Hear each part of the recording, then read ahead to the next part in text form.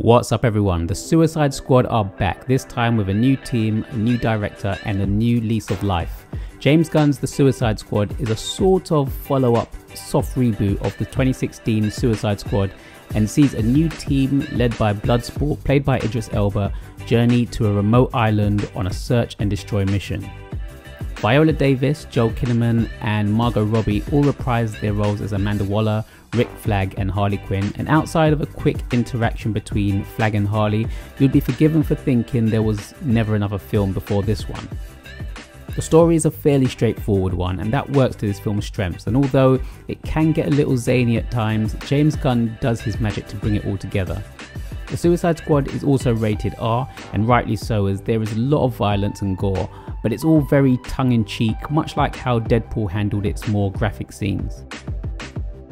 The whole cast are fantastic, and James Gunn once again has done a great job of introducing the audience to a bunch of unfamiliar and crazy characters, including a walking talking shark, and making you care about them. I even found myself surprisingly caring about a character that shoots polka dots. Everyone seemed to have their little moments to shine and learn just enough about them to make you know what they're all about.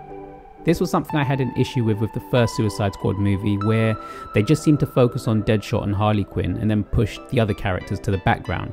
So anything they did, however key to the story, just didn't have that much impact to me. From the very beginning, you get a strong sense that you're in for a very unpredictable ride. There are many deaths in this movie and everyone is up for the chop at any given moment, and it's this which adds a certain freshness to this film. Like I said before, this is a fairly straightforward film with your typical action movie villain looking to rise to power, but that isn't a bad thing. I doubt this is a spoiler, as they do show Starro in the trailers and quite a bit in the promotional material, so people should be aware of the alien's presence. But saying that, the movie does stay quite grounded for the most part, as much as a movie like this with its characters could, and doesn't feel like just an anti-heroes versus aliens romp. I also feel like Margot Robbie's Harley Quinn has never been better. She's her usual zany self, but for the first time she really felt like a threat who was unpredictable and would do anything she wants when she wants. No spoilers, but there is one scene in particular where the action turns up to 11 and we get to see Harley in her element, really going for it and causing some beautiful chaos. It was one of the best scenes of the movie for me. Interestingly, James Gunn has said that he never knew about the Birds of Prey movie before making the Suicide Squad, but yet Harley's journey feels organic and as though the movies she's appeared in have all been connected, even if very loosely. This isn't the Harley show though, and as mentioned before, each character gets their time in the spotlight.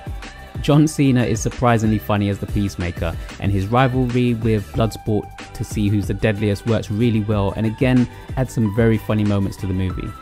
Ratcatcher 2 and Polka-Dot Man both add a sense of heart and sincerity that make the audience see some good within this dangerous team. By the end of the movie, you'll love both of these characters, even if you have no idea who they are now, you'll be rooting for them. King Shark is still, well, a shark, so expect quite a few people to become his next meal, but as dangerous as he is, he's still a lovable character. There are of course going to be similarities with the Guardians movies and this one, but the Suicide Squad has its own personality and is a hilarious, violent, over-the-top action movie that I love through and through, and is definitely up there as one of the best DC movies that has been made in quite some time.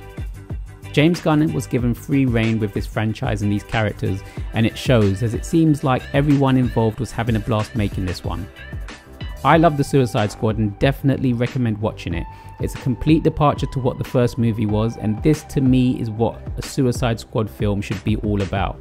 The Expendables of the DC universe. This movie nails that. Have you seen the Suicide Squad yet? Let me know your thoughts in the comments below. Thanks for watching. Don't forget to like and subscribe, and I'll catch you next time.